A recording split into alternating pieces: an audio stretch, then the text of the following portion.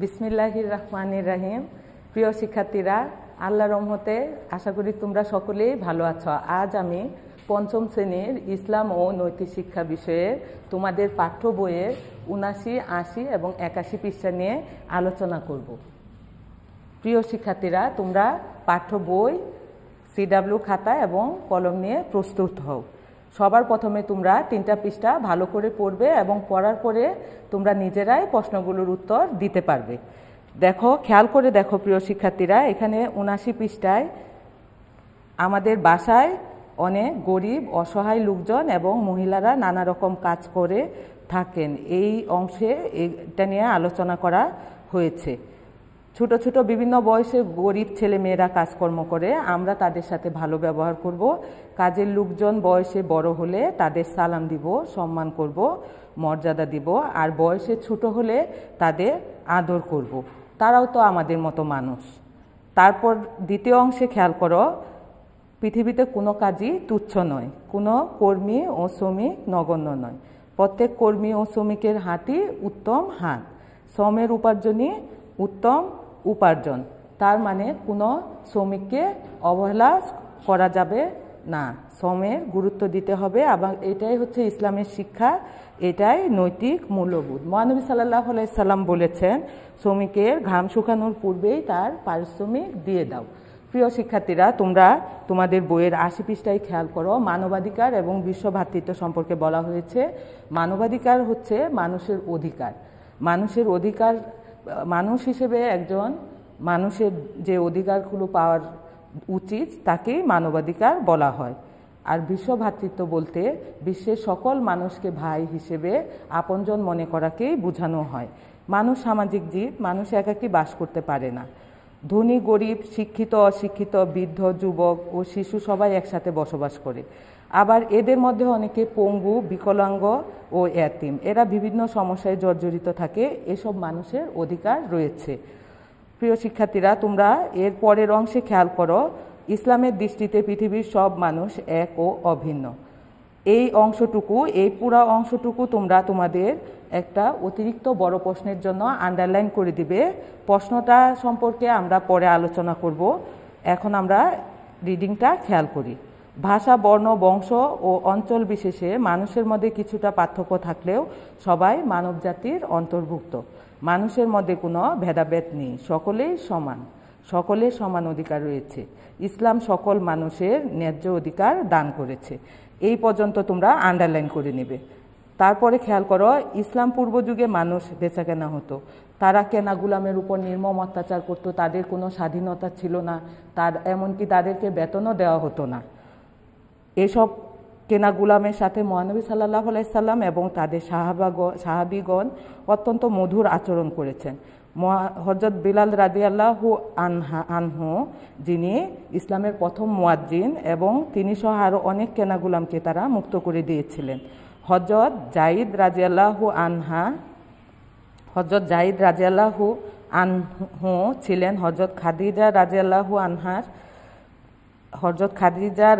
রাদিয়াল্লাহু আনহার কিনা গুলাম। মহানবী সাল্লাল্লাহু আলাইহি ওয়াসাল্লাম তাকে নিজ পুত্রের ন্যায় স্নেহ করতেন এবং তাকে সেনাপতির পদ দান করেছিলেন। এভাবে ইসলাম মানবাধিকারের উজ্জ্বল দৃষ্টান্ত স্থাপন করেছে, আর এটাই নৈতিক মূল্যবোধের অবসরণীয় ইতিহাস। শিক্ষার্থীরা, তোমরা খেয়াল করো, মানবাধিকার সম্পর্কে এখানে একটা আদর্শ কাহিনী আছে এবং এখানে বলা হয়েছে, মহানবী সাল্লাল্লাহু আলাইহি ওয়াসাল্লাম একদিন দেখলেন যে রাস্তার উপর একটি বালক শীতে ঠকঠক করে কাঁপছে। তার পরনে ছিল ছেঁড়া নোংরা জামা কাপড়, মাথায় ছিল ভারী লাকড়ির বোঝা। তা দেখে মহানবী সাল্লাল্লাহু আলাইহি ওয়াসাল্লামের অনেক দয়া হলো এবং তাকে জিজ্ঞাসা করে জানতে পারলেন যে বালকটির পিতামাতা নেই। সে রোজ জঙ্গল থেকে লাকড়ি কুড়িয়ে আনে আর তা বিক্রি করে জীবিকা নির্বাহ করে। বালকটির কষ্টের কাহিনী শুনে মহানবী সাল্লাল্লাহু আলাইহি ওয়াসাল্লামের অনেক দয়া হলো এবং চোখ দিয়ে অশ্রু ঝরতে লাগলো। তিনি বালকটিকে আদর করলেন এবং তাকে সাথে নিয়ে বাড়িতে আসলেন এবং হযরত খাদিজা রাদিয়াল্লাহু আনহার কাছে দিয়ে বললেন, বালকটি এতিম, তুমি একে স্বীয় পুত্রের ন্যায় স্নেহ যত্ন দিয়ে লালন পালন করবে। মহানবী সাল্লাল্লাহু আলাইহি ওয়াসাল্লাম এভাবে বালকটিকে আশ্রয় দিয়ে মানবাধিকারের আদর্শ স্থাপন করেছেন। পৃথিবীর সকল মানুষের আদি পিতা হযরত আদম আলাইহিস সালাম এবং মাতা হাওয়া আলাইহিস সালাম।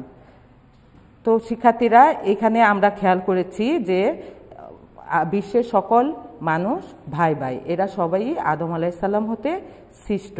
আমরা বর্ণগোত্র নির্বিশেষে সকল ভেদাভেদ ও কলহ বিবাদ ভুলে যাব, বিশ্বের সবাই ভাই ভাই হিসেবে মিলেমিশে বসবাস করব, সকল দুর্নীতি ও বৈষম্য দূর করে বিশ্ব ভ্রাতৃত্ব বন্ধনে আবদ্ধ হব, আর কোনো হিংসা বিদ্বেষ করব না, কারো কোনো অনিষ্ট করব না, একে অপরের উপকার করব। মহানবী সাল্লাল্লাহু আলাইহি সাল্লাম বলেছেন, তোমরা প্রত্যেকে আদম আলাইহিসসালাম হতে আর আদম আলাইহিসসালাম মাটি হতে সৃষ্ট।